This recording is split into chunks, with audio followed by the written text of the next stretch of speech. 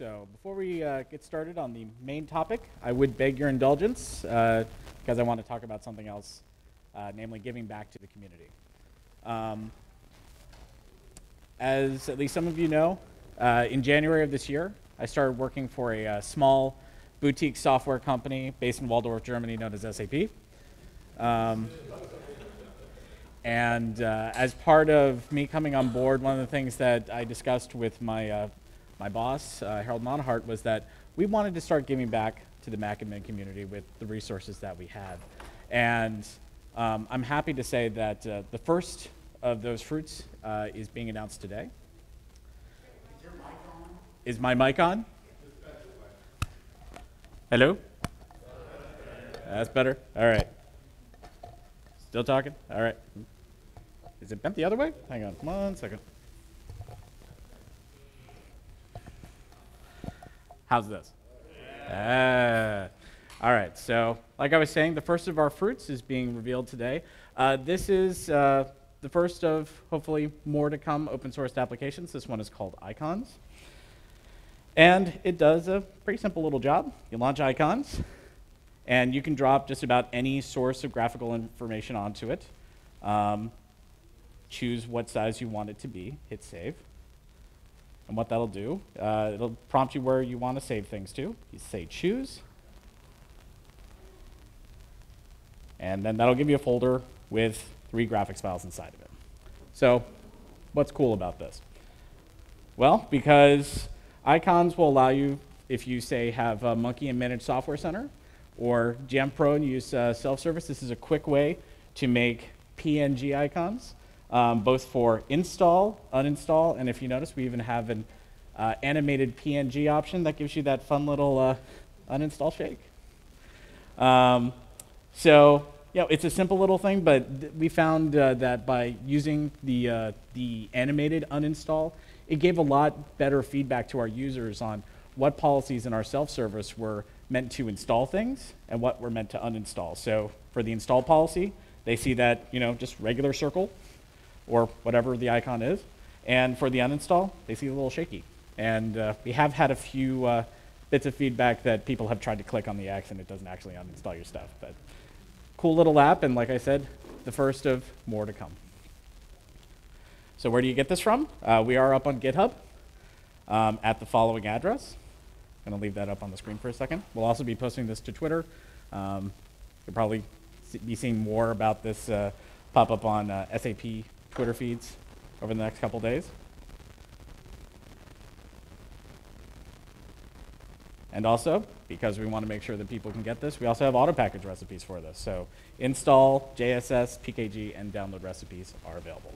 And just auto package search, you can either auto package search icons, or you can search specifically for where they are in my GitHub repo.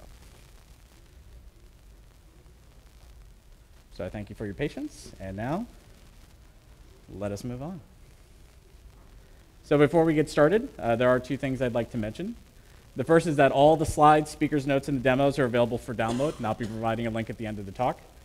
I tend to be one of those folks who can't keep up with the speaker and take notes at the same time. So for those folks in the same situation, no need to take notes. Everything I'm covering is going to be available for download. And the second is to please hold all questions until the end. If you've got questions, make a note of them and ask me afterwards during the Q&A. But with luck, I'll be able to answer most of your questions during the talk itself. So, in the beginning, which for this discussion is 1984, there was the Macintosh file system. This file system was introduced with the original Macintosh computer in January 1984 and was designed to store files on 400 kilobyte floppy disks. So MFS had a number of features that would be familiar to later Macintosh users. The first is that it introduced resource forks as a way to accomplish the following. It allowed graphical data to be stored on disk until it was needed. That allowed the OS to retrieve that data into a precious memory, draw it on the screen, and then discard it from memory to free up that memory for other things. Resource forks also allowed easier translation of applications for a foreign market. So all the pictures, text, everything else graphical that was related to an application were stored in the resource fork. So only that needed to be edited in order to make an application available for a different language or nation. And resource forks also allowed the distribution of all, or at least almost all, the components of an application inside of a single file. And this simplified application installation and removal. And of course, the other feature that MFS introduced was storing the metadata needed to support a graphical user interface. And that was starting with System 1 in 1984. So one feature that was different from how Mac file systems work today is that MFS did not support the concept of a hierarchy of directories. Instead, MFS was a flat file system where all the files were actually being stored at the same level. So folders existed as a concept in MFS, but they work completely differently from the way that they do on modern file systems. So the Finder created the illusion of folders that were visible in the Finder, but then they weren't visible in the save and open dialog boxes of applications. And there was always a folder called empty folder that could be used to create new folders in the Finder by altering the existing empty folder. So as folders were altered by adding files to them or by renaming the directory, a new empty folder would then appear. So in reality, in the background, what the file system was really doing was it was using a directory and file handle pairing to track files. And when you opened a folder, what the file system was doing was actually running a search for everything that matched that particular directory and file handle pairing, and then displaying the contents of that search as the folder contents. So let's take a look at how this worked way back in the day. So I've got my data drive here.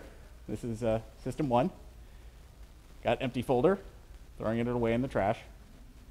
Bulging trash can is still in the future at this point. Now we got empty trash, but to make it recognize the change, we need to quit out of Finder. And how we're going to do that, let's go over to our boot disk, launch teach text, which will quit Finder. And let's go ahead and quit out of teach text. All right, that relaunches Finder. Let's go ahead and close out of our boot disk, go back to our data drive, and there we go, empty folder is back again. So MFS had the following limitation. Maximum volume size was 20 megabytes. Megabytes are close to, but not exactly megabytes. Maximum file size was also 20 megabytes. Maximum number of files was an enormous 4,094. And maximum file name length was 255 characters, although the Finder had its own limitation and it didn't allow names longer than 63 characters to be created. So MFS was discontinued as the Mac's primary file system by Apple in September 1985. This marks it as Apple's shortest-lived file system.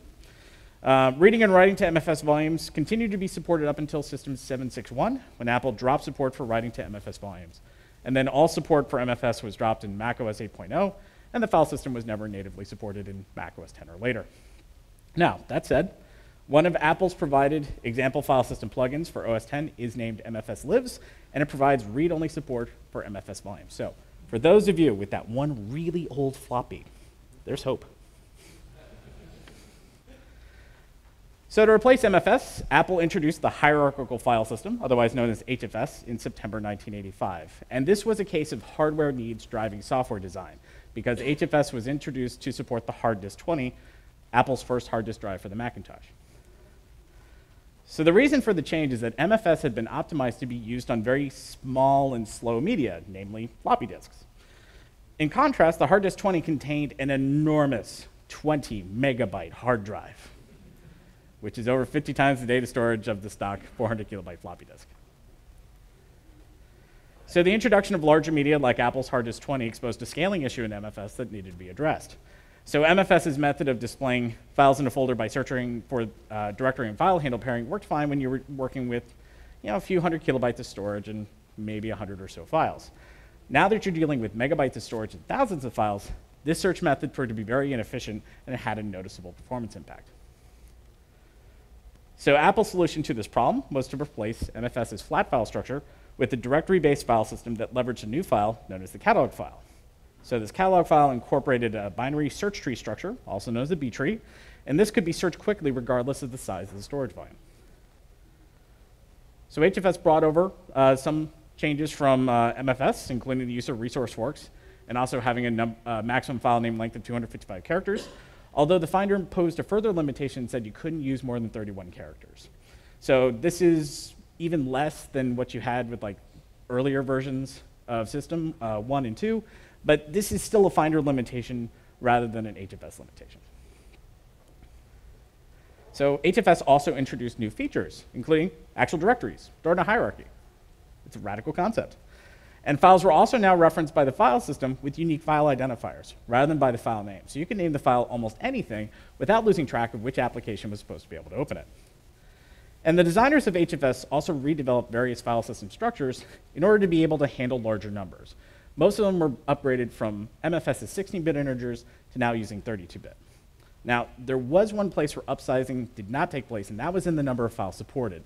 This remained a 16-bit integer, with HFS being able to support up to 65,535 files. And this becomes important later. So let's take a look at how it worked back in the day with HFS. So I'm just creating nested directory structure, and I'm going to stick a file down at the bottom of it. And pop up get info. Thanks to the B tree, it's able to figure out exactly where that file is very quickly. There's no performance impact. It knows exactly where it is. And you can also see from where in the get info window that we definitely have this nested hierarchical structure now that we didn't have with MFS. So HFS had the following limitation. Maximum volume size was 2 terabytes, though honestly, back in the day, I could not have imagined having 2 terabytes of storage. Maximum file size was 2 gigabytes. I did run into that limitation. Maximum number of files, as previously mentioned, was 65,535. Maximum file name length remained 255. Finder is still limiting you to 31 characters. So along with solving MFS's issues, HFS had a few of its own. So the catalog file, which was the replacement for MFS's directory file handle pairing, stores all the file and directory records into a single data structure. So this can result in performance problems when you're multitasking, because only one program at a time can write to this structure. So if an application is hogging the system, other programs are waiting for their turn to write to the catalog file. And damage to the catalog file can also result in catastrophic file system damage, because this is the only place where all your file and directories records are being stored. You lose that, you pretty much, you're toast. And another issue with HFS had to do with block allocation. So a storage volume is inherently divided into logical blocks of 512 bytes. HFS groups these logical blocks into allocation blocks, which can contain one or more logical blocks depending on the total size of the volume.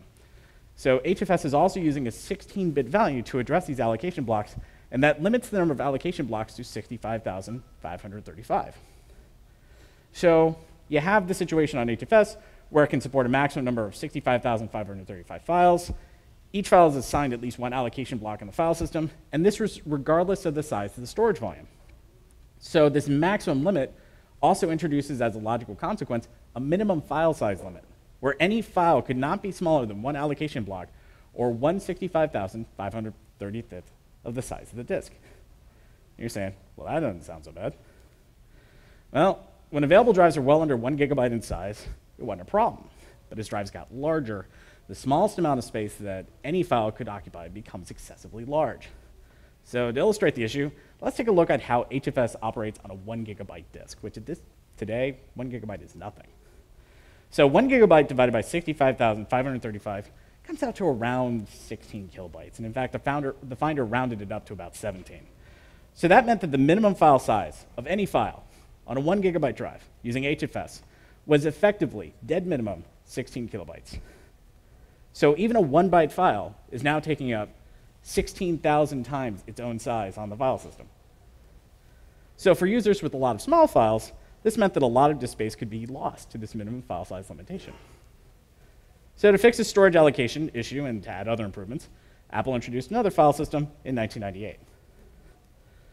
So HFS Plus was introduced with macOS 8.1 in 1998, and it was designed to fix the block allocation issue in HFS. And this was accomplished by upgrading the block allocation to now use 32-bit integers in place of HFS's 16-bit, and that allowed for a much lower minimum file size. We still have it, it's still around, it's much lower, it's more manageable. And along with the block allocation issue, there were a number of other issues in HFS that Apple addressed as part of creating HFS Plus. So these changes included implementing Unicode support and also addressing the issue of long file names. So you can now actually use 255 characters in a file name. And over the years, Apple added some new features to HFS Plus. And HFS Plus was not only used on Macs. Up until this year, iOS, tvOS, and watchOS were also using it, with HFS Plus being extended to add support for per-file encryption. This did not get sent back to the Mac platform. We're using FileVault 2 instead. But that was something that they did just for the mobile platforms. So, HFS Plus first shipped in 1998. 19 years ago, coincidentally, when I graduated college. Since that time, file systems on other platforms have shipped that include features which are not present in HFS Plus. For example, data checksumming. HFS Plus does not include the ability to checksum metadata, and that helps to detect file system corruption. Timestamp granularity. HFS Plus has 1 second timestamp granularity, and that means that reads and writes to the file system can be tracked down to the 1 second mark. Other file systems are able to track this down to the nanosecond, and that allows reads and writes to be managed much better. And also, in an issue that carried over from HFS, HFS Plus is also a single-threaded file system, and that means that only one process can be updating the file system at any one time. So if an application is hogging the system, other programs are waiting their turn to write their data, and you may see this a lot during time machine backups. So we have some other limitations, date limitations. HFS Plus stores dates in 32-bit integers containing the number of seconds since midnight, January 1st, 1904 Greenwich Mean Time. And the consequence is that the maximum representable date is February 6, 2040 at 6:28 and 15 seconds a.m. Greenwich Mean Time. Now, back in 1998, they probably didn't think that this was going to be a huge issue. It's 2017. We're a bit closer to that deadline. It's time to fix that. HFS Plus does not support sparse files, which are a type of computer file that attempt to use file system space more efficiently by writing reference metadata for empty space in files. So for something for a file system that supports a sparse file, what it'll do, when it knows it hits empty space in a file, it'll just say, okay, basically, from here to here, it's just empty. But then it doesn't actually have to write a bunch of zeros to the file system to indicate that empty space. HFS Plus is like, oh, okay, from here to here, it's empty. All zeros. It takes up space. It's not as efficient. HFS Plus does not support capturing file system snapshots, which means creating a read-only copy of the state that the file system was in at a specified point in time. And another legacy issue is, frankly, that HFS Plus was not designed for use with Intel processors. Motorola and PowerPC processors were what were in use when HFS Plus was designed. And the reason why this matters is that these processors were big-endian, and the expected transmission of order of bytes was set in one specific way. However, little Intel processors are little-endian, and the expected transmission order of bytes is in the reverse order from big-endian. So the consequence of this is that all metadata read from an HFS Plus formatted drive has to be byte swapped before the processor can understand it. Now, the performance cost for this behavior is negligible, but it's something that needs to be accounted for with HFS Plus, where other file systems simply don't have this issue. So with HFS Plus showing its age and its legacy roots, Apple has made the judgment that continuing to maintain and evolve this 19-year-old file system is no longer tenable. Apple needs a new file system, and Apple File System is being born from that need. So APFS does include a number of features that are not available in HFS Plus. The first is 64-bit block allocation. So APFS improves on HFS Plus's 32-bit support for block allocation by upgrading to 64-bit. And the consequence of this is that APFS can support over 9 quintillion files on a single APFS volume, in place of HFS Plus's 4 billion and change. APFS supports nanosecond timestamp granularity. This allows us to track reads and writes to the file system much better than HFS Plus can with its 1 second timestamp granularity. APFS does support the use of sparse files, and that allows APFS to handle empty space in files much more efficiently. And APFS also supports capturing file system snapshots. And these snapshots are able to be mounted as read-only volumes using the mount APFS command, and I'll be getting into that in a little later. And in working with nanosecond timestamping, there's also a new capability called atomic safe save. And this capability performs saves in a single transaction that they either succeed or the save didn't happen. And this saves the file system from having to deal with something making only a partial write to the file system, because often that can be worse than that write not happening at all. And also, extended attribute support. Now, both APFS and HFS Plus both support extended attributes, but HFS Plus had to have it retrofitted in. For APFS, they're simply building it in natively. So APFS is structured as shown, with containers being the base storage unit of APFS. Containers are pools of storage, which are conceptually similar to core storage's logical volume groups. Now, in turn, the containers host APFS volumes, which are your actual mountable file systems. Each volume then maps to a matching namespace, which is Apple is defining as meaning sets of files and directories. So, talking about Sierra, full support for APFS is not available in Sierra at this time, but it is possible to create containers, volumes, and namespaces using dist-util. So let's take a look at how this works, beginning with formatting a drive to use APFS and set up one container.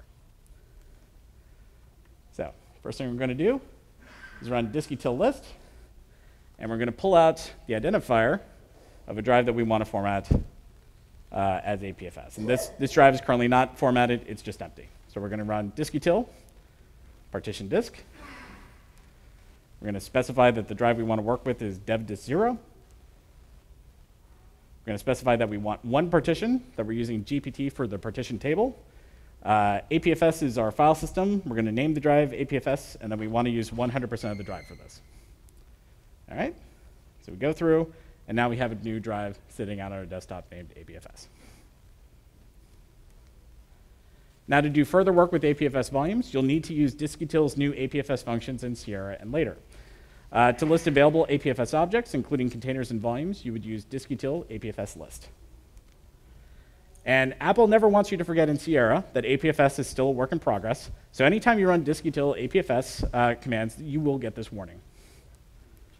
And Apple recognized that folks would likely want to skip this message if possible, so they did include a command line option for bypassing it. However, the bypass option makes perfectly clear Apple's guidance with regards to storing your data on APFS volumes at this time in Sierra. So once you're past the lovely warning, the output of dist-util APFS list should look similar to this. So in this case, there's one APFS container and one APFS volume present on this Mac. So if you have an existing APFS formatted drive and you want to add additional containers to it, you can use the create container command. So this command will also convert an HFS plus drive to APFS and set up an empty container. So let's take a look at how this works with an HFS plus drive. So first thing we're going to run is dist-util list and grab our disk identifier for our HFS plus drive. All right, got that. Next thing we're going to do is run dist-util APFS, create container, and put in dev disk0s2 for our identifier. All right, looks good. All right, get our lovely warning. We're going to say yes. Goes through. You notice HFS Plus has disappeared from the desktop because it's unmounted. Go to dist-util APFS list to see what happened. And we do have, the drive has been converted to APFS with an empty container inside. But again, you don't see anything mounting on the desktop. And that is because containers are your pools of storage. They are not your file system. APFS volumes are your file system, and we haven't created any of those. So until we do, nothing's going to show up for us to write to. So to destroy an existing APFS container and all the volumes and namespaces on it, you can use the delete container command. The APFS volumes are unmounted, and all APFS volumes are deleted along with their parent container. So the APFS container's former physical disk will be reformatted as HFS Plus as part of this process, and you can optionally specify a name for the HFS Plus volume. If no name is chosen, it'll just be set up and called untitled. So let's take a look at how this works. So first thing we're going to do is run dist-util APFS list, get our warning, say yes. Then let's go ahead and get our identifier, which is disk1s2. All right, and then run dist-util APFS, delete container, specify that we want to do it to disk1s2, and we're going to name our new HFS Plus formatted drive as new HFS Plus. All right, everything looks good. Hit return, get our warning, say yes. Goes through, destroys all the APFS structures on the drive, and then reformats the drive as HFS Plus, which then mounts on the desktop. So to grow a container, you would use the resize container command. And this allows the option of growing a container's available allocated space when more physical disk drive space is available. So if you want to have your container resized to fill all available space, you would use the number 0 for the size. So first we're going to start out by running disk-util list. And we've got a drive over here that has 64 gigs of space available, but we're only using 42.7 gigs for our APFS drive. So let's go ahead and resize that. So first thing, let's go ahead and run disk-util APFS list, get past the warning. Let's go ahead and get that identifier, disk1s2, because we're going to be growing the container. And next we're going to run disk-util APFS, resize container. Going to specify that we want to use dev disk1s2. And we're going to say 0 to say that we want to use all the size. All right, goes through, resizes the container, and it's now using, instead of 42 gigs, it's now using the full 64 gigs available on the drive. So if you have an existing container you want to add volumes to it, you can use the add volume command. So let's go ahead and run disk-util APFS list. Get our warning, say yes. All right, I want to add another volume to disk1s2. So let's go ahead and run disk-util APFS add volume. I'm going to specify that I'm going to be adding it to disk1s2. I'm going to specify that I want it to be formatted as APFS, and that I want to call the new volume as new APFS. All right, get my warning, say yes. And out of my desktop, I have a new mountable file system appearing called new APFS. So the create verb is a convenient command that combines the functions of the create container and add volume verbs. So it'll convert an existing HFS plus drive to an APFS drive with an empty container, and then it'll set up one APFS volume in the container. And this is, in function, it's very similar to the partition disk command that we ran at the beginning. So let's go ahead and take a look at how this works. So first, let's run disk-util list to get the identifier of our HFS plus drive, which is disk0s2. And I'm going to go ahead and run disk-util APFS create. Put on my disk identifier, which is dev disk0s2. I'm going to specify that I want to call the new drive APFS. So say yes. Goes through, destroys the HFS plus volume. And let's take a look at how it was set up using disk-util APFS list. Get our warning, say yes. And sure enough, here we have our one container and our one volume. So something to be aware of is that volumes hosted on the same container will all display the same size and available free space of their parent APFS container. So this behavior is referenced when you list the available APFS drives, and you look for the drives listed as space sharing. So let's take a look at how this might look for someone with a couple of APFS volumes that are both mounted from the same container. So what I'm going to do is I'm going to create a 10 gig file, and I'm going to put it on the APFS drive and just call it 10 gig file. All right, went ahead and created it.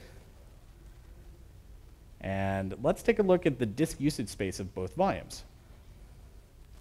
So even though I just added it to one drive, both of them are going to show up as having 10 gigs used. And the reason for that is that even though it only went into one volume, the underlying parent container knows it has 10 gigs used somewhere. So it takes that away from both volumes. So because free space is being managed at the container level, you shouldn't run into an issue where someone tries to save too much data to an APFS volume. But this is something to be aware of if you get asked why someone's two drives each have X gigabytes of free space each, but you can only save a total of X gigabytes onto both drives. So to help with this issue and to save on disk space overall, Apple is also introducing a new way of handling duplicate files as part of APFS.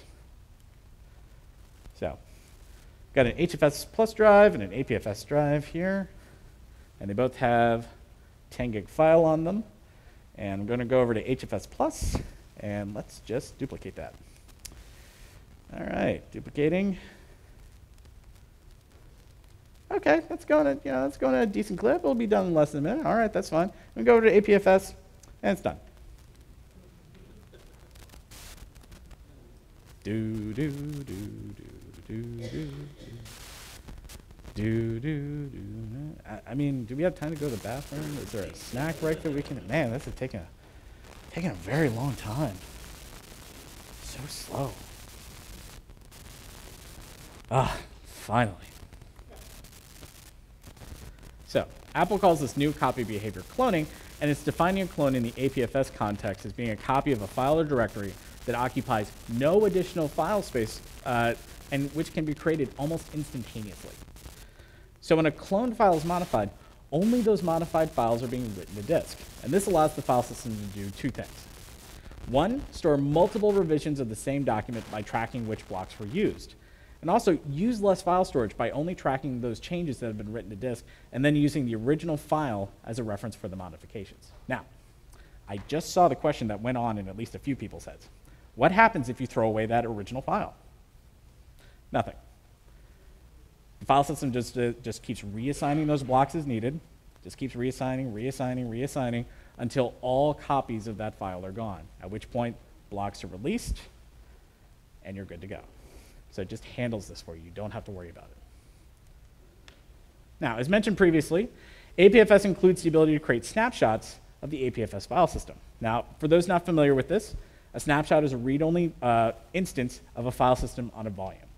And these can be used to make backups work more efficiently and also offer a way to revert changes to a given point in time. So in the APFS developer preview included with the current releases of Sierra, the APFS snapshot utility can be used to create, delete, and list snapshots. And Apple also noted in its APFS documentation before this note went away that the APFS snapshot utility will be disabled in a future release of macOS. So this tool is going to be superseded by another tool at some point, but it's a good way to show you how snapshots work on Sierra. So to create a new snapshot on an APFS volume, run the command shown on the screen with root privileges. So let's take a look. So we're going to go ahead and run sudo apfs snapshot -c, and we're going to specify that we're going to call it new snapshot, and that it should be associated with volumes APFS. All right, put in our password for sudo. Get a different warning. Couldn't just stick with one warning. Apple's like, nope, got to have a different one just for this tool. So to list the available snapshots in an APFS volume on Sierra, you would run the command shown on the screen with root privileges. So let's go ahead and run sudo apfs snapshot -l and ask for the list on volumes APFS. Put in our password for sudo. And we get our lovely warning again, but now we also get this list right underneath the warnings to let us know that new snapshot is there. And to delete a snapshot on an APFS volume, you would run the command shown on the screen with root privileges. So let's go ahead and run sudo apfs snapshot -d. We're going to specify that we want to delete new snapshot from volumes APFS. All right, put in our password for sudo, get our warning, but let's just make sure it's gone. So we're going to run sudo apfs snapshot -l for volumes APFS. And we get our warning, and this time, new snapshot doesn't appear on the list. So to mount an existing snapshot as a read-only volume, you would use the mount APFS command's -s option. So as part of using the command, you'll also need to specify a directory for the snapshot to mount to. So once the drive is mounted, you should see it appear as a read-only drive in the Finder. And you can also find out information about how the snapshot is mounted by using the mount command. So let's take a look at where I might have a bad day. So first thing, let's go ahead and create a 10 gig file that I'm just going to call 10 gig file and put on volumes APFS. All right, very important file, clearly very important, can't possibly lose it. So how do I make sure it's safe? Oh, I'll make a snapshot. I'll do that. So I'll run sudo apfs snapshot -c. And I'll call it 10 gig snap. And I'll associate it with volumes APFS. Okay.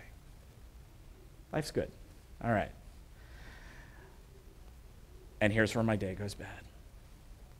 What am I doing? No. No!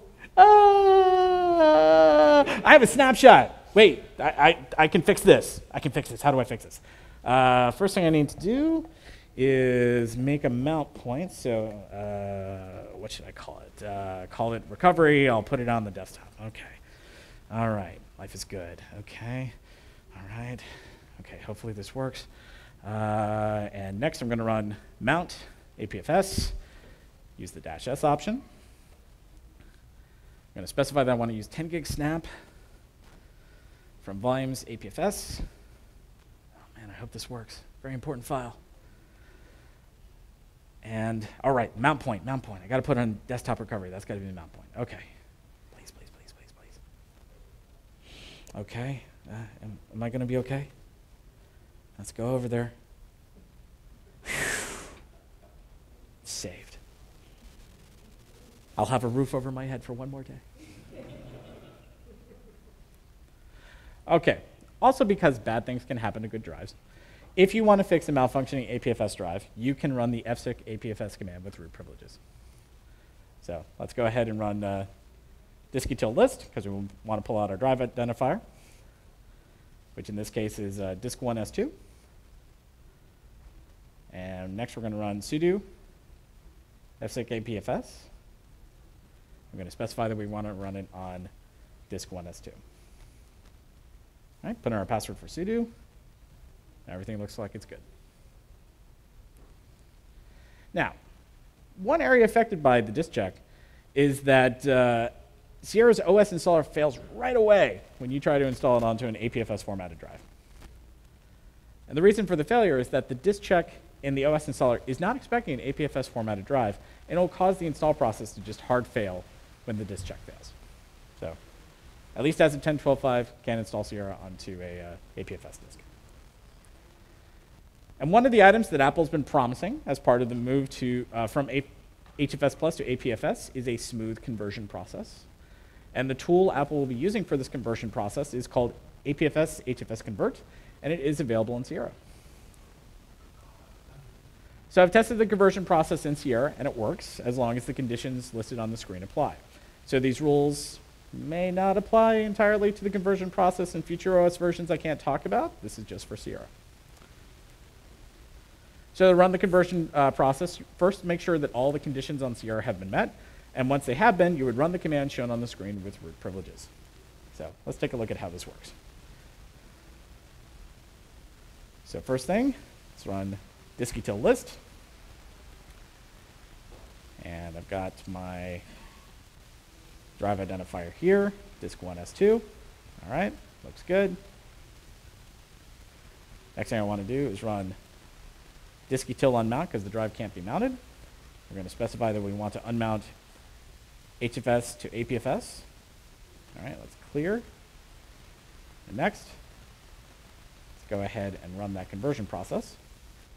So we're going to run sudo APFS HFS convert. And we're going to specify that we want to run it in verbose mode. And then we want to apply it to dev disk1s2. Now this is an empty drive, so the conversion process will happen fairly quickly. All right, put in our password for sudo. Get our warning, again, pre-release. Don't put any data you trust on it. Goes through, converts it. As you can see, it's an empty drive. Conversion took 4 seconds. Your mileage may vary the more data you have on your system. Last but not least, let's look at disk-util list. It's an APFS volume. Let's get the identifier for it out, so disk2s1. And let's go ahead and mount it again. So disk-util mount dev disk2s1. Goes ahead and mounts it. Last but not least, let's check it with disk-util APFS list. And sure enough, it's an APFS formatted drive with the containers and a volume setup. Now, when I've tested converting encrypted drives in Sierra, I get results that look like this. The conversion process fails with an error, and the drive winds up in a state that disk utility labels as uninitialized, and it's not possible to mount the drive. So I really don't recommend doing this in Sierra. When I've tested converting Fusion drives in Sierra, I get results that look like this. APFS HFS convert gives me a message that I've targeted a core storage logical volume, which I knew, it's a Fusion drive, and the process halts at that point. No conversion takes place. So no converting the Fusion drives in Sierra. So there are currently several limitations of APFS on Sierra to be aware of. An APFS volume cannot be used as a startup disk. With regards to case sensitivity, APFS volumes can only be case sensitive, which can cause some problems for software. Time machine backups are not currently supported. And also, core storage is staying behind on HFS+. It's not making the move over to APFS.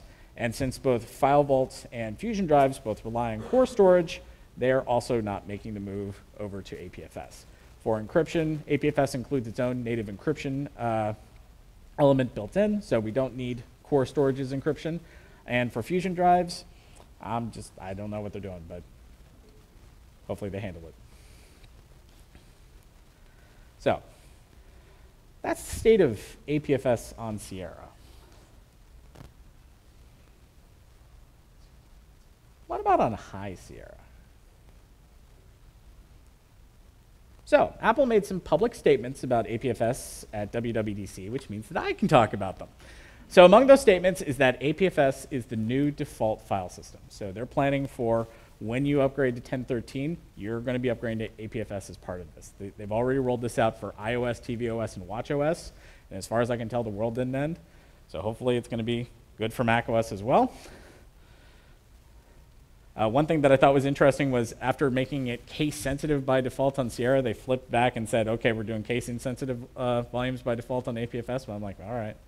Also, supports Unicode 9.0. Why is this important? Emoji support. That's right, APFS supports your emojis. They also said that snapshots are supported on High Sierra. They also said Fusion volumes are supported on High Sierra. I'm still not quite clear on how that's working. And also, they do have full volume encryption support available on High Sierra. So, snapshots. So to create a snapshot on an APFS boot volume, you need to use tmutil because currently Time Machine is the only software that seems to have the correct entitlements on High Sierra needed to work with snapshots. So to create a snapshot, you run tmutil snapshot. And let's take a look at how that works. And you don't need root privileges for this. This is something that can be just run as your regular standard user. So you just run tmutil snapshot, creates a local snapshot, gives you a date. And the interface for accessing the snapshot's contents is the Time Machine interface and the associated command line tools like tmutil. Now, when Time Machine is using a snapshot, you can find out information about how the snapshot is mounted by using the mount command. And the snapshot should be mounting by default into /volumes. And if your Finder sidebar showing allows the display of external mounted drives, when you enter Time Machine, you should see the mounted snapshot appear when you enter Time Machine. So let's take a look at how snapshots work as part of Time Machine. So, you know what? Never liked you, Word. Just going to get rid of you. Oh, I don't need you. You just take up space in my file system. Yeah, let's go ahead and get rid of it. Wait, what's that? I got a Word document? Really? Oh, man. Now I got to go get it back. All right, going into Time Machine. Going to go to my snapshot. Can't believe I got to get Word back. All right. There's Word. Go ahead, hit restore.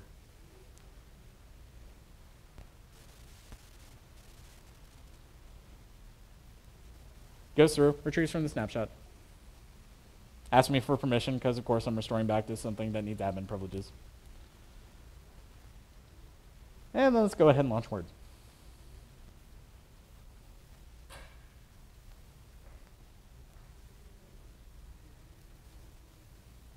And word spec. I can work with that document. Curse you, Word. So, because you can never have too much information about a new subject, here's some useful links. Some more useful links. Possibly the most important links you see in this entire presentation. This is how you get it all. PDF is available from the top link, and keynote slides, which include the movies, which contain the speaker's notes, which contain the everything, are available by the link below. And with that, I'll leave that up on the screen, and I will open the floor for questions.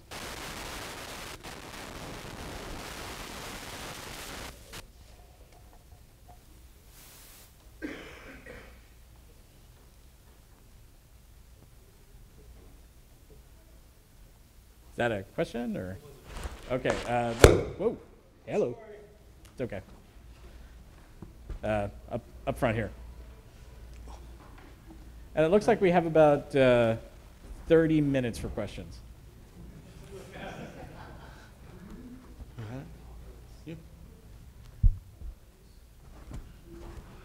So my question is, like, is there any support for adding multiple devices to a storage pool? So this is part of Sierra, so the answer is sort of. What Apple has said is basically you can create an APFS volume on top of an existing RAID. So you can create a software RAID and then convert that software RAID to APFS. Ditto, if you have a hardware RAID, you can format that as APFS. By itself, APFS really doesn't include multi-volume support. So it's along the lines of, as long as it's like a single volume from APFS's point of view, it can work with that. But it needs to have that underlying RAID structure set up for it. Is there anything to try to combat, like, bit rot, like any kind of parity, or? Does it check some metadata, I think is what you're trying to ask. The answer there, let me see if I can find Apple's actual answer, because I don't quite remember what it was. Hold, please. This is why it's always useful to include as part of the useful links the actual documentation, because they have this as part of the FAQ. Frequently asked questions.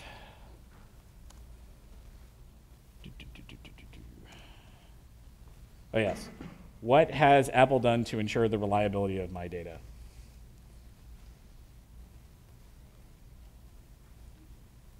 They also answered the can RAID be used with the Apple file system question. So basically, they don't do a ton in the file system to prevent that.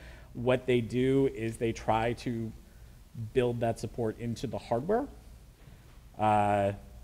and have the hardware ECC correction take care of it. Is that sufficient? I think that's going to be kind of dependent on your data needs. But that would be the kind of thing, if you really need that kind of, absolutely positively no data ever gets lost, that I must have the checksumming metadata and everything else, maybe you want to look at a different file system for that. But APFS, Apple's like, we think that doing a lot of redundant checking and everything else will hurt performance, and we want to have that performance, so we're not going to do that.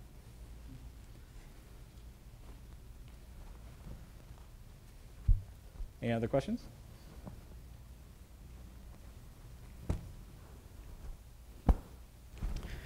Can we expect with older snapshots to develop a lot of, or for free file system space to start disappearing as the drift increases, kind of like you do with VM these days? That is a good question. Unfortunately, I don't have enough experience with snapshots on High Sierra to answer that question. On Sierra, with the APFS snapshot tool, when it created a snapshot, it used up as much space in the snapshot as it was backing up. So like when I was backing up that 10 gig file, the snapshot was 10 gigs in size. The snapshot ability in High Sierra has gotten more efficient to the point where I created a snapshot of my whole boot volume and it didn't noticeably take up a ton of space. But that's going to be one of those questions that I think Apple's going to have to answer. I simply don't know at this point.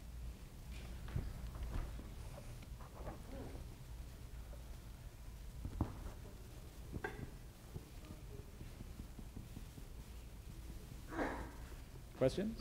Questions? Oh, question over here.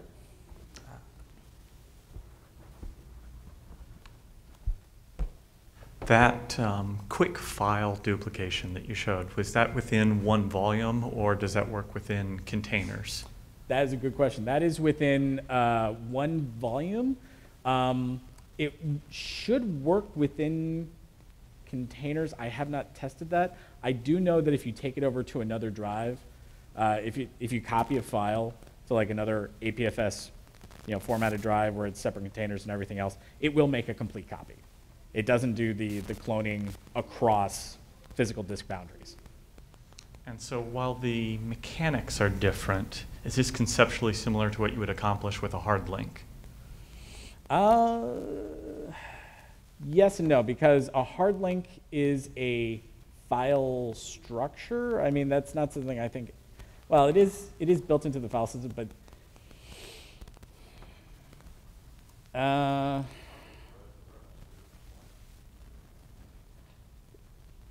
that is a good question. I'm not able to articulate coherently the difference. There is a difference, I just can't articulate it well.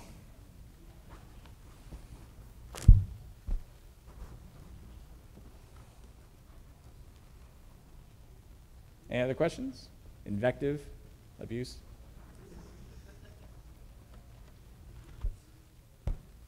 I saw in the WWDC, I think it was in the keynote, they mentioned that it was kind of optimized for flash storage. Yes. Does it still work effectively on those of us who still have machines that have spinning hard drives? Yes. It is optimized for flash. My understanding, based on my testing, it does work on spinning disk. However, if you have spinning disk, you may do better to stay on HFS Plus until you can get off of spinning disk.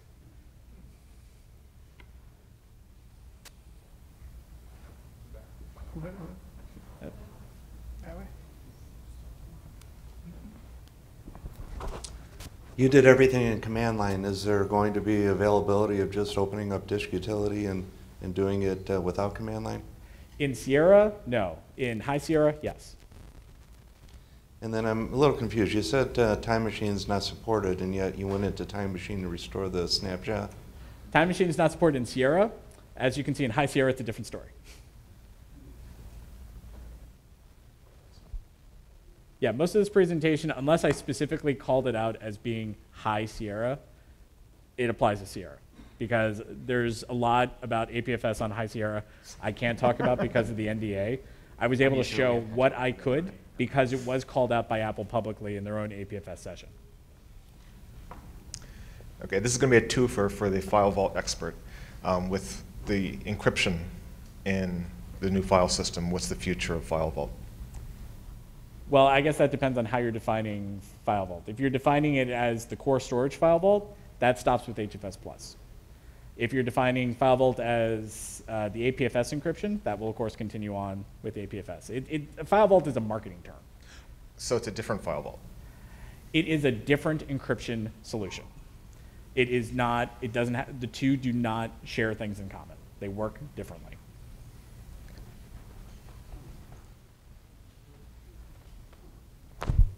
I was really hoping Apple would give it a different file name on High Sierra, but they don't appear to have done so. So going forward, will we have to decrypt our existing File Vault drives to convert it to APFS? Apple has promised a smooth conversion process, and past that is covered by the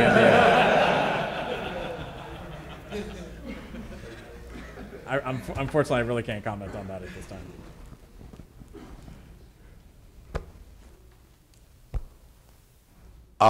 With High Sierra, is there anything that they have stated about how users are going to reserve space for snapshots? No. I mean, in any way? No.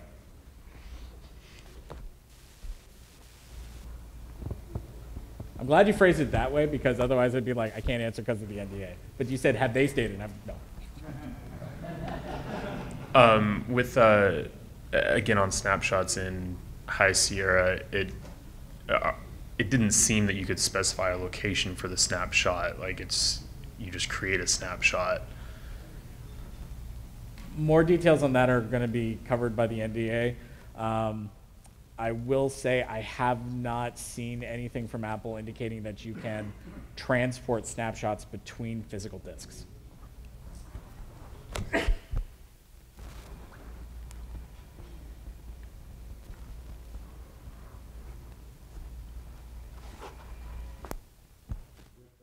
With that, does that then mean that Time Machine, as we see it now, is fully dependent on snapshots?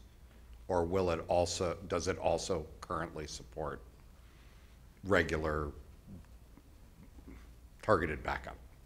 That is covered by the NDA, and unfortunately I can't answer that one. Sadly, most of the High Sierra questions I'm going to answer that way. You're going to have to ask Apple. This is probably the same idea. As for backwards compatibility in High Sierra, do you know if File Vault 2 will still be supported? That is an excellent question. That is covered under the NDA. I mean, it's one of those things where if you're talking an HFS Plus drive, I haven't seen anything that would say it wouldn't, but that's all I can say.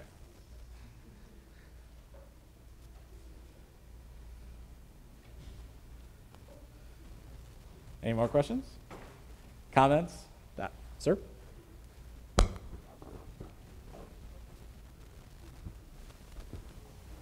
I heard that we'll be able to change partitions on the fly. Is that? Are we talking on Sierra or are we talking on High Sierra? I know you can't do it with Sierra, so I guess you can't talk about it. Yeah, I can't. Yeah, I can't. Unless Apple talked about it, I can't talk about it. Yeah. They did talk about resizing partitions on the. What'd they say?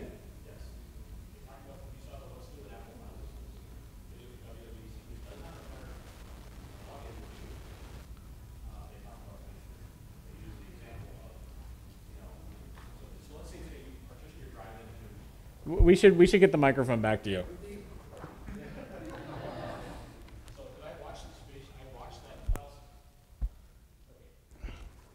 I watched the file system session in researching for the workshop, and they talked about space sharing in APFS, and used the example of this is a problem, a chronic problem. Anytime you partition a drive into two sections, you always end up with too much space on one and not enough on another. So let's say you've got an OS space and an application space, and you need to make that OS space like 10 gigs bigger, and you've got 50 gigs of free space on your user space. With the current HFS, you can't do that. You actually have to like back up, delete the second partition, expand the first one, and then recreate and restore your user partition. This was all within the same container, though, right? Right. Okay. What they're talking about is space sharing in High Sierra, and the ability to basically just take that space off another volume. Because again, when you have it's a pool, they all appear to have the same amount of free space and the same capacity anyway. So it blurs the lines a little bit. That's a good note, and I missed that one.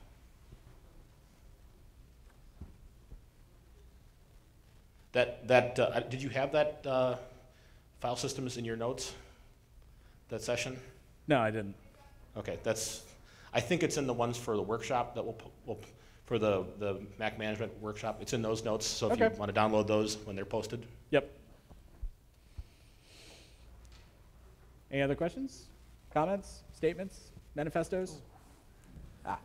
Maybe not manifestos. We only have 17 minutes. I think with respect to the hard link question, I believe snapshots on APFS use copy on write. Is that? Yes. Okay. And there is no copy on write on HFS Plus, right? Correct. So I think that's probably the difference. Hard links don't use copy on write. Snapshots do. Does that sound right? Well, I know, as for the difference, I know there's some other fiddly bits in there, but yeah, definitely APFS supports copy on write. HFS Plus does not, and that is definitely one difference between the two.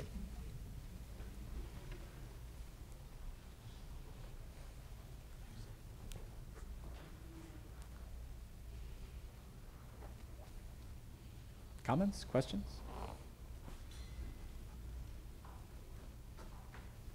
Are there any questions about icons? We're very proud of that app. Oh, all right.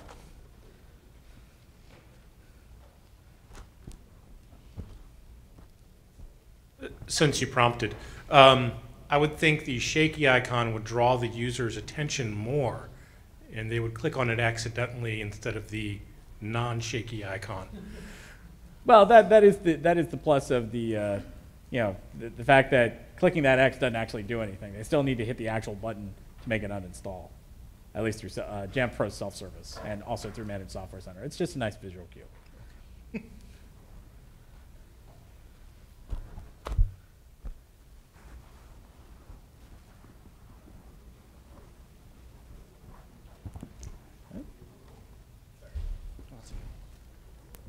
So I'm still a little confused about the hierarchy of containers versus volumes. Or is there some analogy to that?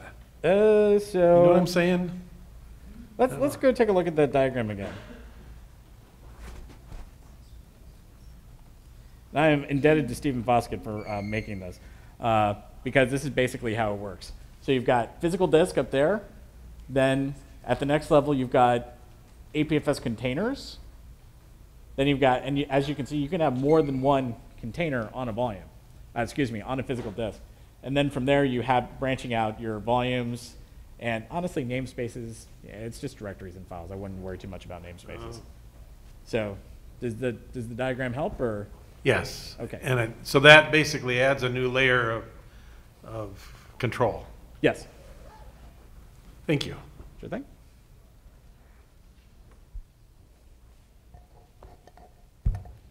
So in this diagram, where does the concept of a partition fit? Is that at the disk level? Is that at the container level? I would say, so when it comes to partition, it would be coming more at the container level because that's what's governing your pool of storage. So okay, I think I understand it, maybe? All right. Yeah. I mean, it gets weird because you would normally think of a partition as something that you could mount, but in this case, the containers don't mount. Right. So, but yeah, it would, basically it's like this is where your storage is being managed from. This is where your volumes get mounted from. But at the disk level, you could also have an HPFS partition. Oh, sure. Yeah, you can slice up your physical disk however you like. All right. Thanks. Sure thing.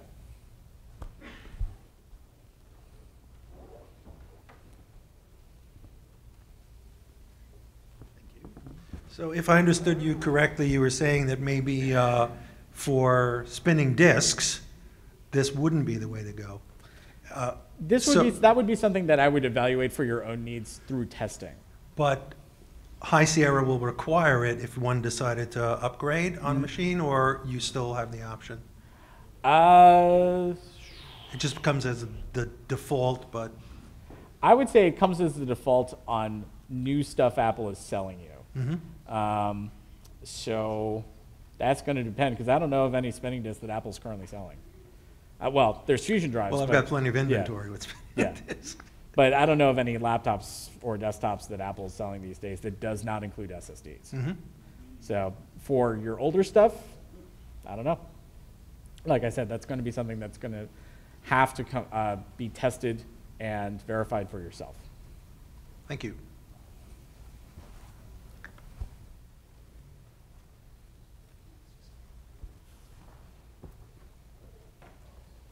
When you were talking about upgrading to APFS from an encrypted disk, File Vault 2, it becomes an unmountable drive? On Sierra. On Sierra? So when you have Sierra and your machine's encrypted, will you have to uncrypt in order to install High Sierra? Apple has promised a smooth conversion process.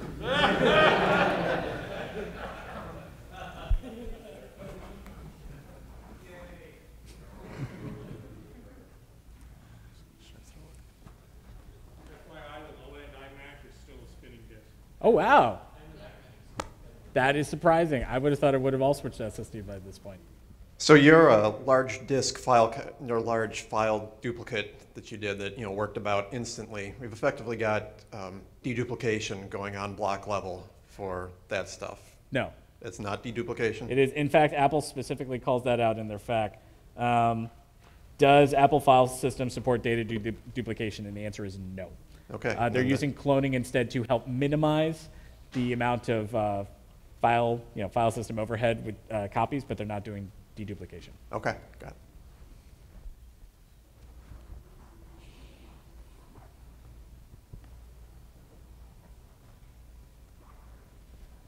Questions, comments?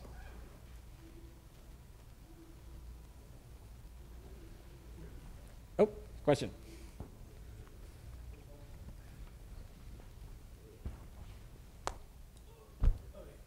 I did upgrades to beta 1 and then beta 2. And in the recovery mode, obviously, there's still a recovery partition, but you can see the snapshots in the disk manager for, I don't know, do you know any way to change like a master boot record to point to a particular snapshot volume yet? So the point is I bricked and I could have gone maybe back to the other snapshot. I'm just going to say no because I don't know that. Yeah. If I did know that, it would be under the NDA at this point. But I can honestly say I have no idea. Okay. That's conclusive. Thank you.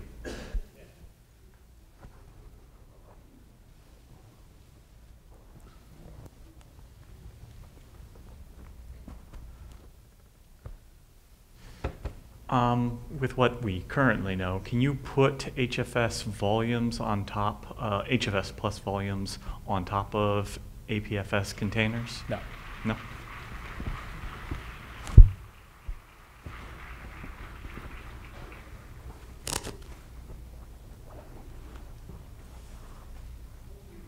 Anything else? Any other comments? Any other questions?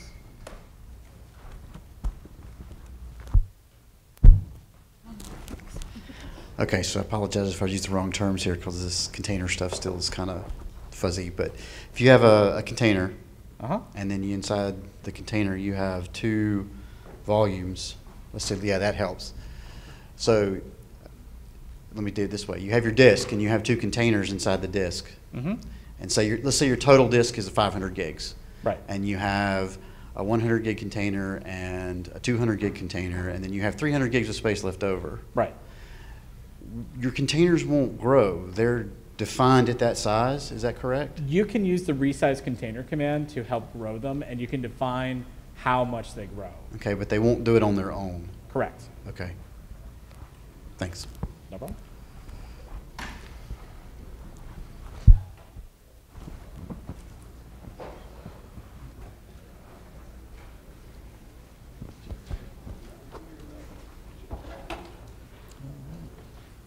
All right.